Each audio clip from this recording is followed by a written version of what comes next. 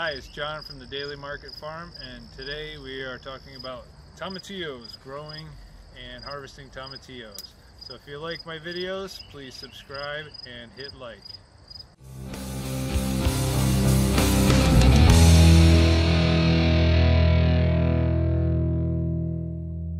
So growing tomatillos is pretty simple. I'm in zone 7B and we're on the Connecticut shoreline.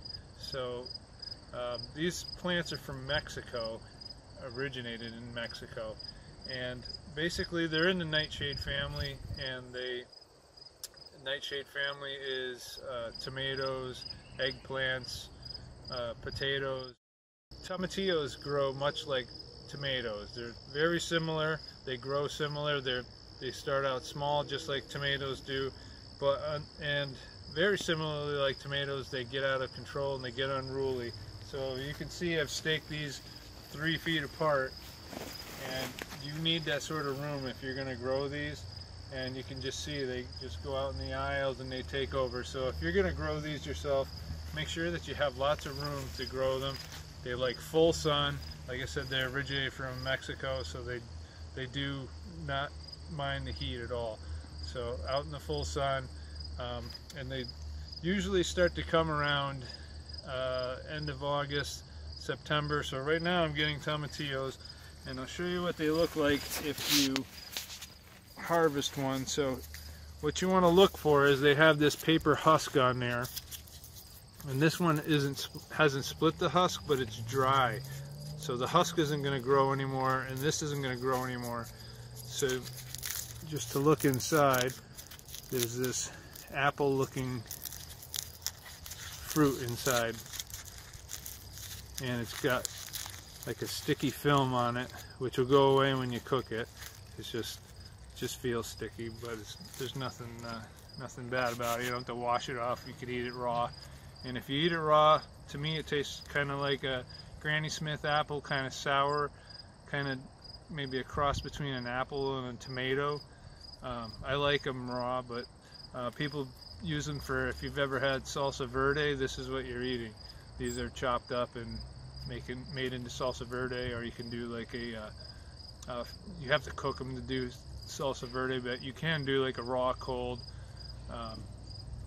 like salsa with it too. There's a lot of things you can do with them, but that's the main thing. The other thing is, some of these will tell you that they're ready. If I can find one here, that's a dry one. So this one here, you can see has already split the husk on it, and that's how you also know that they're ready. But they don't always split the husk. Like I said, this one here is another dried one, but this is fine. So basically what you're looking for is they come in these paper shells. Here's another one that's split. So here's one that's not quite. So the bag is still not filled out completely, or the husk, but if you look inside, it's still, you could eat it, but it's always best to wait till it grows into its full size. And that's pretty much all there is to it. So a lot of people, they get stuck growing tomatoes, cucumbers. So this is a nice, easy way to expand your growing. They're very simple to grow. Don't be afraid to try them. I don't see a lot of people trying them.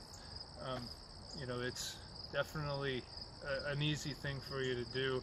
So it's highly suggested to try and branch out and do different things. You know, just experiment in your garden.